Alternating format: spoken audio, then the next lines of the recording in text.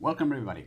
If you're in this talk, you probably want to know more about this extrospective word, and you're in the right place. Today, I want to share with you three different things about this extrospective OSPOs. The first one is the obvious one. What is extrospective?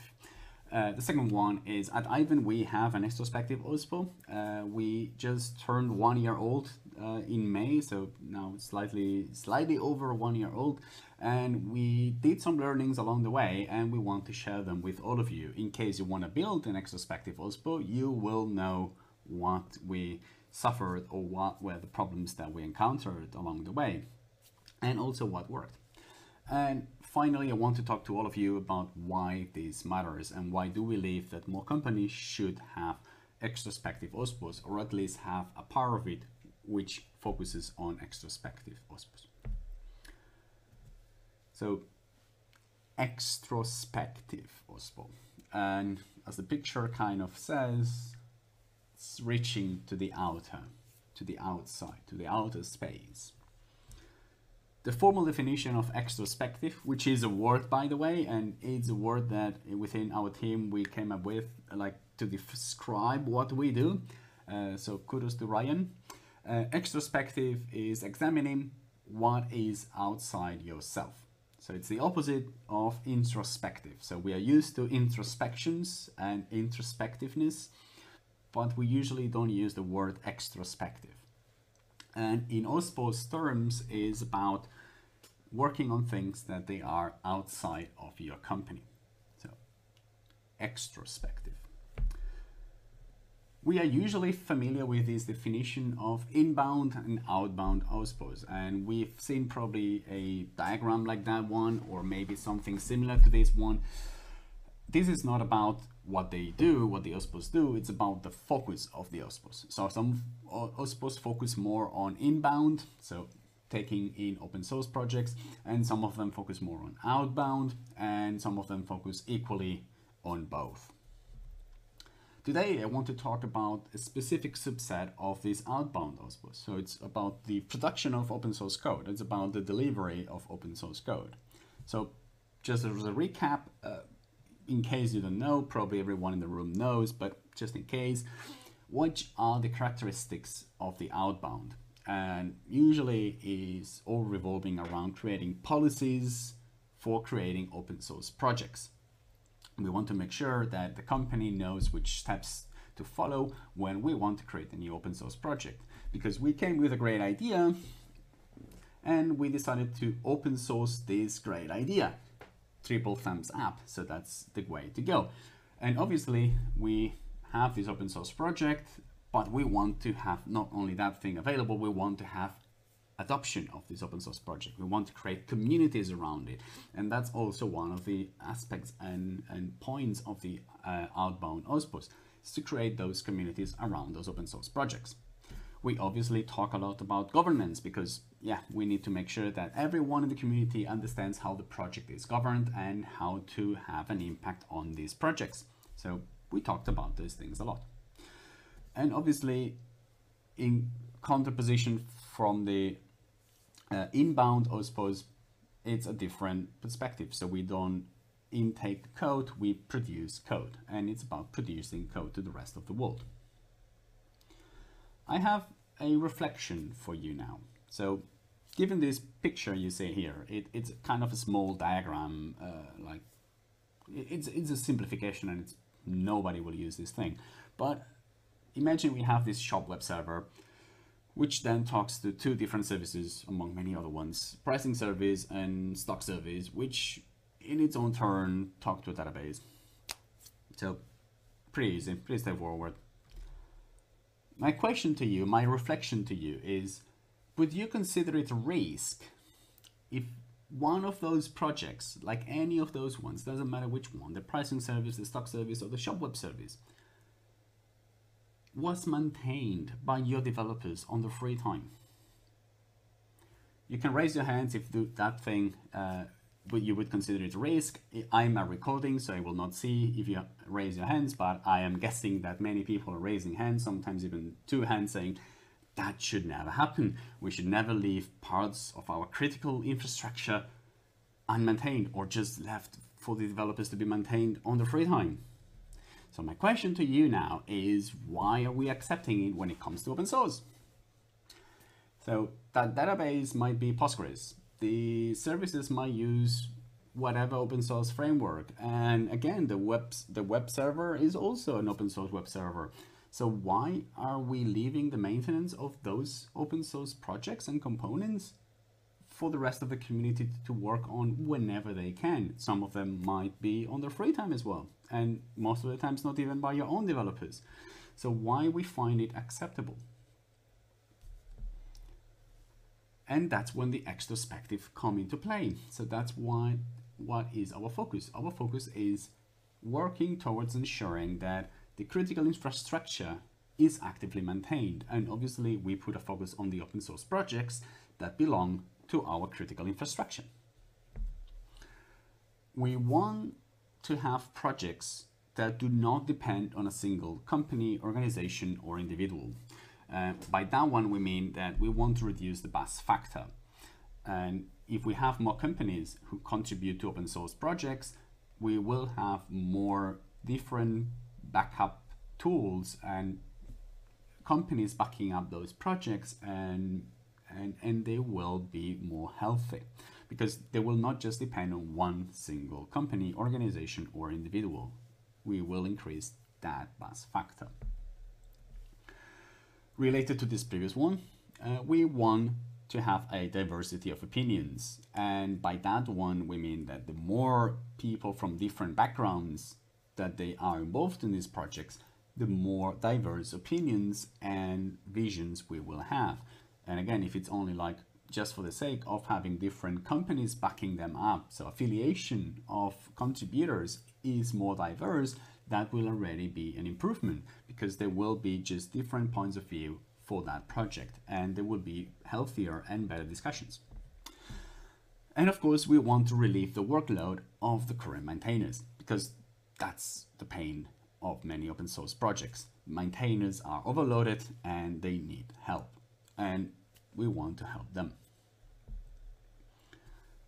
The mission of this kind of extrospective OSPOs is as follows: ensure the sustainability and secure the future of the open source software infrastructure used in your company.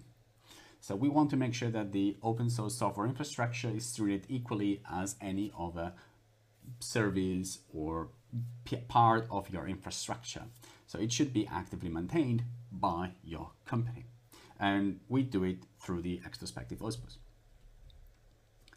Now, I want to share with you what we learned. So as I mentioned before, we do have an OSPO, which is an extrospective OSPO at Aiven, and we just turned 1 year old, and we want to share some of the things we learned along the way. So first of all, I want you to introduce you to the Aiven's OSPO. So what we do at the Aiven's OSPO is contribute to third-party open source projects.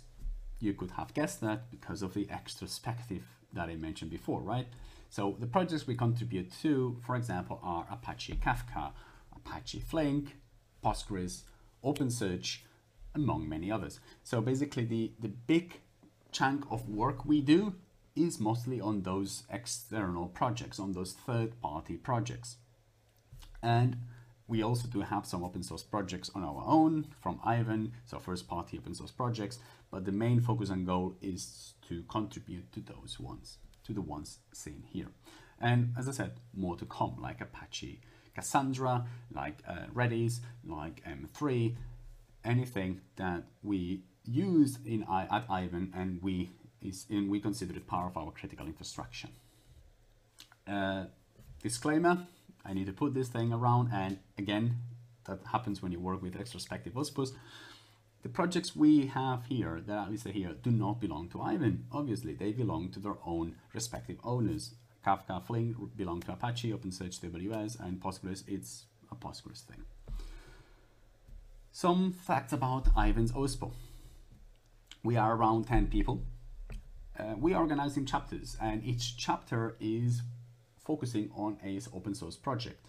or open source project ecosystem. So for example, we have one chapter for Kafka and its ecosystem, another one for Flink and its ecosystem, Postgres and OpenSearch, and so on. So every people is in there, is in a chapter, and we have at least 2 people in each chapter. So people are not alone and they can collaborate and contribute together to open source projects. We are distributed. I think that is an obvious fact, but we are all around the globe, and we have people in US, Canada, Europe, and it basically, we are not anymore bound to a single location. And we are in a growing phase. I said that we are around 10 people. We want to double and even go bigger, farther than double the size of our team for this year. And as I said before, we turned 1 year old in May. So we are happy. The principles we are running with. We want to put the community first. And that thing is important to understand from within the company and to outside of the company. We are not there to push any kind of Aiven's agenda. We are there to help the community. We want to look at what are the problems the community is facing at the moment, and we want to help there. We don't take requests from Aiven and treat them like these are things that needs to be done. We read the community needs and we work upon those. We want to be recognized, but don't get me wrong. I'm not meaning like we want to be individually recognized or be heroes in that. We want to be part of the community. We want to be seen as a net contributor to communities of the open source projects. We want to make sure that we have an impact on those communities. We want to be transparent, and we are transparent, meaning that every contribution that we do at work time, it's basically one of the things we do is it's contributed through the Aiven email on the Git commit email. So we always make sure that it's clear that we are doing things on our work time, and that contribution is sponsored or it's done at work time by Aiven. So we don't hide this fact, and we are transparent and forward with it. And it's more than just production of code. Obviously, we do a lot of things in production of code. We contribute a lot of code, but we also do other things that it's not just only contribution of code. We also do pull request reviews, documentation writing, bug reproduction, because sometimes there is a bug report, but there isn't a reproducer. So that's also some of the things that we do and we need to take care of. Some of the oddities or some of the things that some companies might have a hard time when trying to create an extrospective OSPO. So the first one is the obvious one. The IP, the intellectual property of the code produced, is not owned by the company. So we contribute to third-party projects, meaning that the IP is owned by those third parties and not anymore, in our case, by Aiven. So that's something that some companies need to get their head around and understand that's a good thing. It's not a blocker, and we should enable those things. We have little to no control over the backlog. And by that I mean that Aiven itself doesn't control end-to-end the backlog of those projects. As I said before, it's Postgres, it's Apache Kafka, it's Apache Flink. We don't control end-to-end those backlogs. We can influence them, we can have our own opinion there, but we don't control the whole thing. The same thing comes with timings. We cannot decide when something needs to be merged or when something needs to be released. We can give our own opinion and we can try to convince the community, but again, we don't own the timings. And one thing that probably will be a question happening, hopefully only inside the companies, but hopefully people in this room, we should not have this discussion or question is, but aren't you collaborating with competitors? We should stop this competitive thing. And when we work on open source, we're not competitors, we are just colleagues. We are collaborating together, building these open source projects. So we should stop having this competitor mindset thing. We are collaborating, we are joining efforts, people from different backgrounds and different affiliations on a common goal, which is an open source project. So hopefully this question only happens within the company, you just need to convince them, and that's not happening around us and among us. So now I want to play a game with you. Let's build an extrospective OSPO. So let's start. So what do you need? So we have a company, it has the full support. Everyone said, yes, let's sign off. We build the extrospective OSPO. Let's go for it. So the first thing you want to know is, okay, we might need developers, right? So what type of developers do we need? So let's start.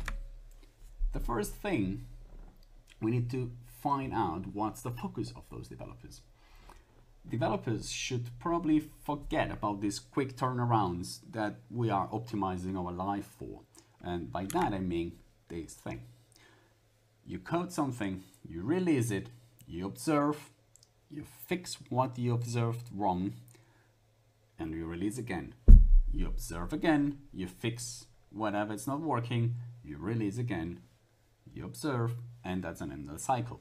And what developers most of the times do now, product developers do, is optimize this cycle to be as quick as possible. That should not be the focus of the developers working on these extrospective OSPOs, because that's not how open source project works. We need to have different focus. We need to focus on how can I have this feature, how can I convince enough people that that's a good feature to have in the project, and how can I write code that it's easy to maintain in the future by people who is not me. Another crucial aspect of the developer, so another developer trait that we are looking for, is autonomy. And you might say, yeah, we always look for this one. You're right, but probably we want to look for even more autonomy in this particular case. So we want the developers to be self-driven. And why? Because, as I said before, you might organize them in chapters, each of them focusing on a community, and they will be the experts on those communities. So they need to be quite autonomous in deciding what they work on next. They should know how to prioritize their own work. They need to see, I can work on A, B, C, and D. Right now, D is the most important thing that I should be working right now, and hence I work on that one. And that's something that they need to have a good sense of grasping. Another trait that is interesting, awareness.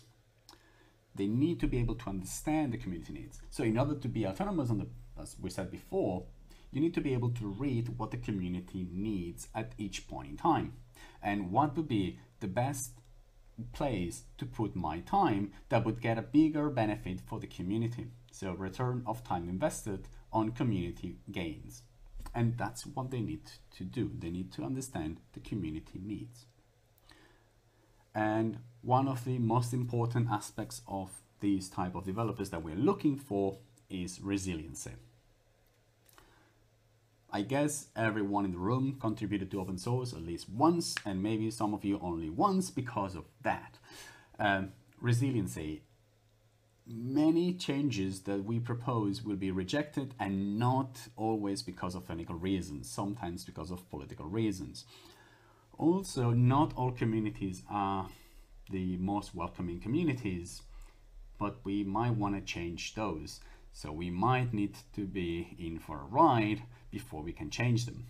So that's why we might need some people with some resiliency to be able to change things from within, or to endure the process of trying to push a complicated feature and convincing lots of people around in the community to have something done. And that's something that it's a different trait we need to look for. So these were the four main things that we identified that when we need to look for a developer.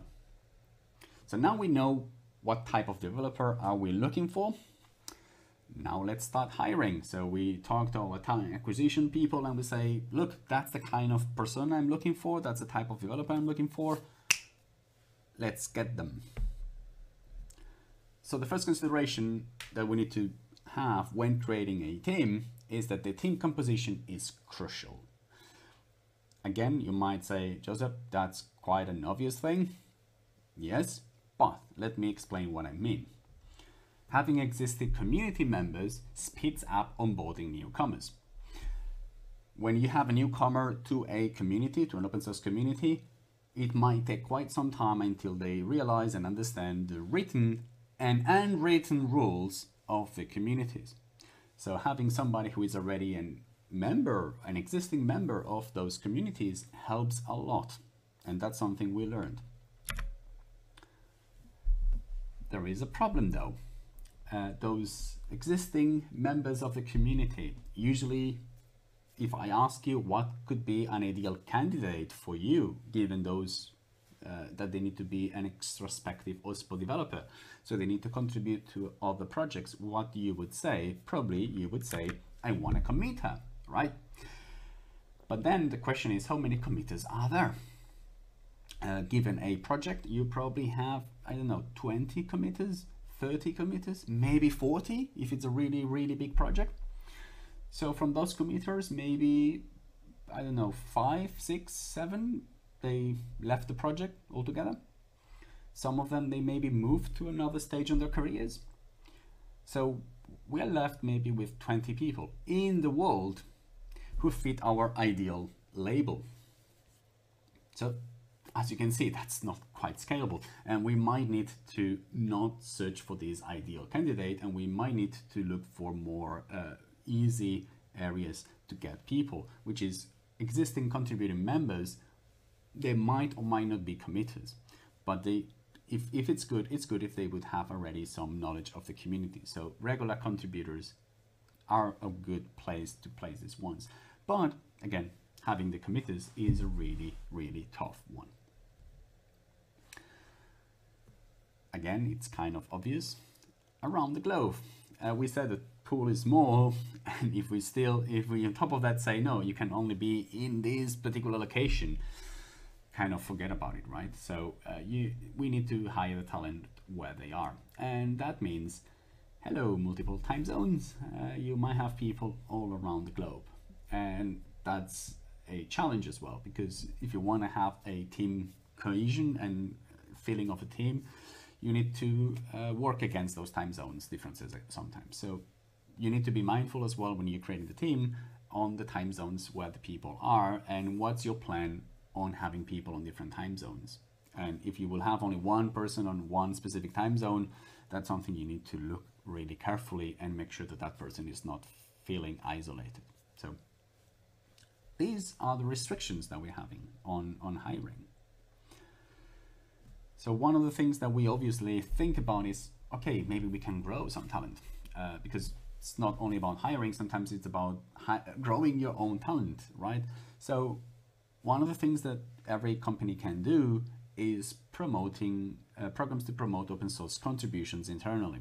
At Aiven, we have something called Plankton program. As we have a crab, many of the names that we use are kind of sea creatures or environment things in the sea. So Plankton program is crucial for the open source ecosystem. We think that that's a nice way to contribute back to the open source ecosystem, and basically it means that every Aivener, every person at Aiven who contributes to open source on their free time, they will get compensated with money. They will get paid for those contributions. So how it works is that each person who wants to contribute to open source projects, at the end of the month, they report how many hours they contributed to, and they will get paid by the end of the month. So that's only when they do contributions outside of work, and that's not restricted to developers. It's also valid for graphic artists, for project managers, for typewriters, copywriters, anything like that. Any contribution to open source is welcome and qualifies for this work. On top of that, every time that a developer or project manager or graphic artist hits a problem on an open source project or a need on an open source project during their work time, they are also encouraged to work on those open source projects.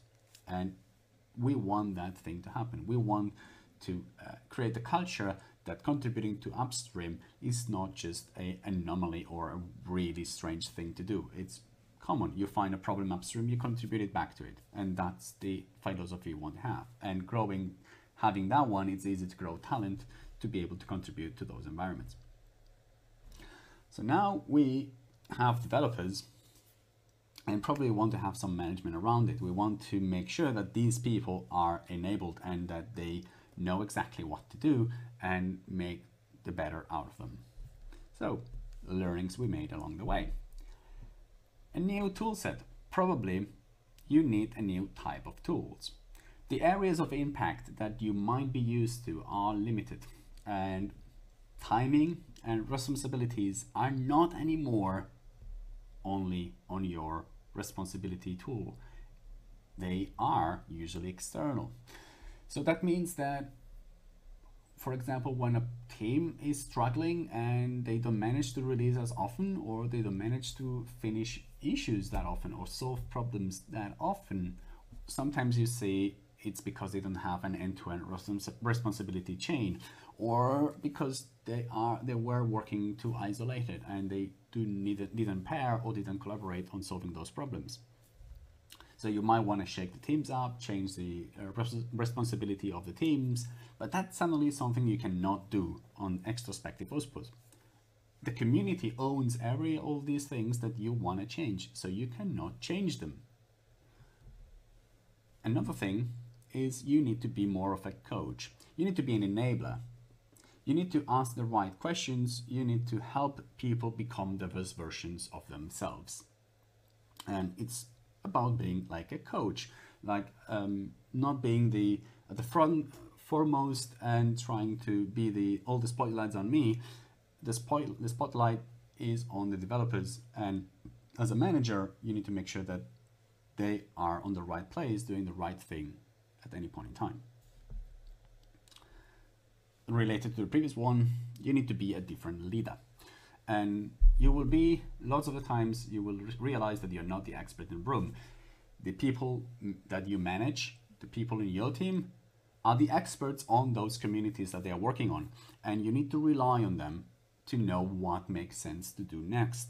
And you need to enable them so they can do the best on their work. But suddenly you are not relying on your technical expertise. You are not leading from that technical expertise. You lead from another place, from a more coaching side. You need to enable them and make sure that they are the best developers they can be. So we have the managers, we have developers, and now the question comes. When I was interviewing for Aiven, I asked this question: and how do we measure success?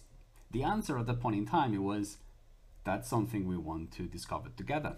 And that was one of the reasons why I joined, and that's what we came up with. So I will share with what we came up with, but first let me show what are the things we learned that we can't not do. So the main question is, what do we measure? So we don't control a substantial part of the process. Releases, merges, when people do code reviews, all those things depend on the community. So if you want to define a fixed timeline to say, okay, I want to measure how good are we doing, we need to be really careful what we can measure, because there is a lot of things that we will be measuring that have a lot of the impact is depending on externalities. So we will not be measuring our team, but maybe we will be measuring the community instead of the team itself. So time is an illusion.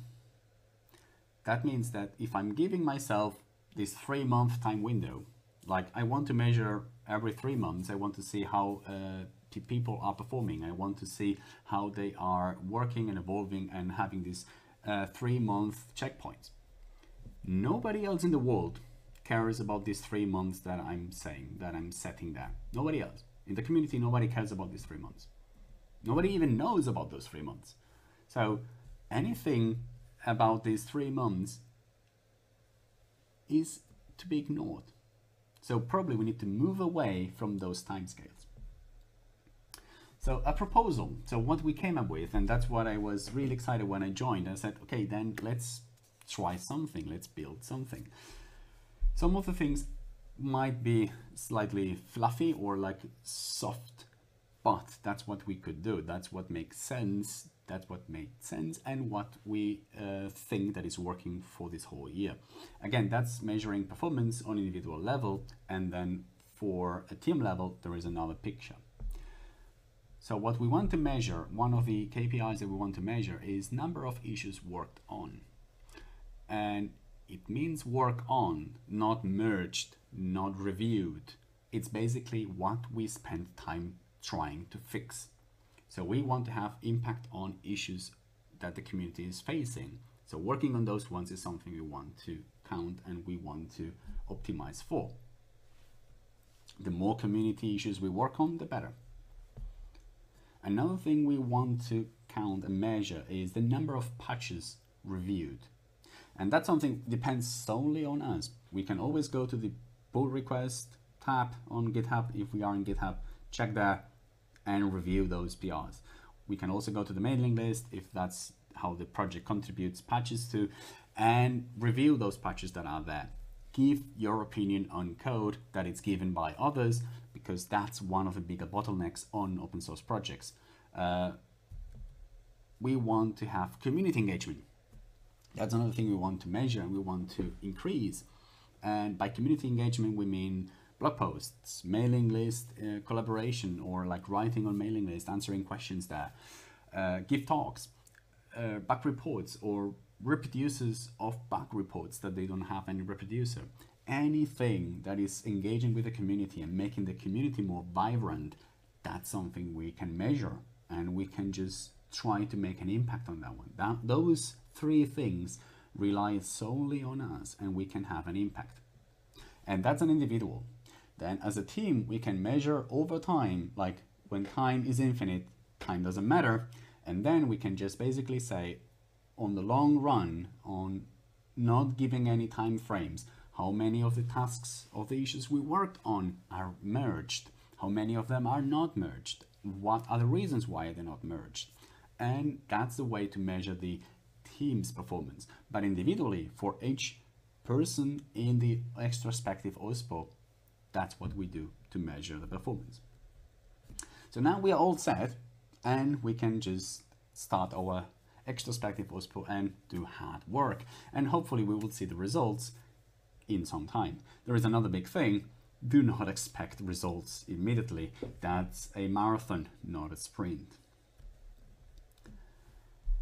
Now I'm entering the last part of my talk, which is, why does it matter? Why do we believe, and I believe as well, that we should be doing more extrospective OSPOs, or OSPOs should have a extrospective part? So the first one is because it's more than just money, more than money. Monetary donations solve massive problems in open source projects, and they are great, and we should continue doing monetary donations, and we should have funds created, and we should find better ways on how we can donate money to bodies that they can make sure they reach the right places. That's needed, absolutely. And we need something more. We also need people. The maintenance burden, it's only reduced with more people. If we have 2 people, no matter how much money more they have, it's still only these 2 people.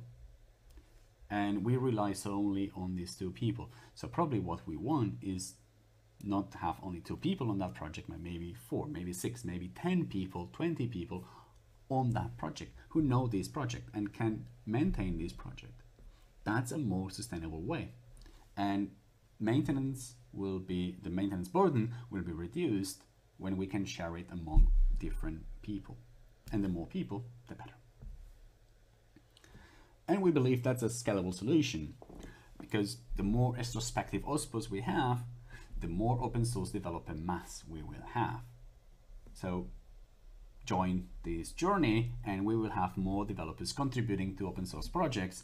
And the more of us that there will be, the more will be scattered around different open source projects, and the more mass of developers contributing to those open source projects will be on the critical path of open source projects. And if we have more developers, that means that those ones will be more secure, the projects. So the developers will contribute to projects and those projects will be more secure. By that, I don't mean that we will prevent incidents. They will happen. The only thing is that when they happen, because they will happen, we will react faster. And the more people we have, the faster we will be able to react. But it's not about avoiding those ones or preventing those ones. We will prevent some of those, but it's not about reducing them to zero. And that's a nice slide that should everyone have one? So should everyone have an extrospective OSPO? And my answer to this question is no. And you might be wondering, Josep, you had a talk explaining us why we should have one, and now you tell me that we don't need one? That's not exactly what I mean. What I mean is that every company who could afford it should have one. And having an extrospective OSPO is not cheap. It costs money. So we want to have extrospective OSPOs who are there for the long run. And for that reason, it would be great if companies who have already a way of living, a business model that is useful, that is working and sustainable, those companies should be contributing to these external parties, to these third-party open source projects. So they should have maybe not a full, like a independent extrospective OSPO, but at least an extrospective part on their OSPOs, because you should have an OSPO as well. So if you can afford it, you should have one. And I have one call to action for all of you right now, which is let's build shared open source projects together. If you want to read more about all these things that I talked today, there is a blog post about Aiven's OSPO 1 year later, and you can read that thing. That's the link. And don't worry, you will have a QR code leading to those slides in a moment. There is a video recording of a meetup / video podcast from contributing today, which is called Do You Even OSPO, with members of YPro and Spotify and Aiven as well. So myself was in there. How to convince your manager to start an OSPO. That's a big piece that I wrote on the to-do blog post. And if you want to know more about Aiven, that's a link about Aiven. Thank you very much for attending this talk. That's a QR code that will bring you to these slides. This is a website. You can just watch it every time you want, and it scrolls through the slides. My name is Josep Prat. My Twitter handle is the one you see below there. And if you tweet something, please, I would love to see this thing trending in some way.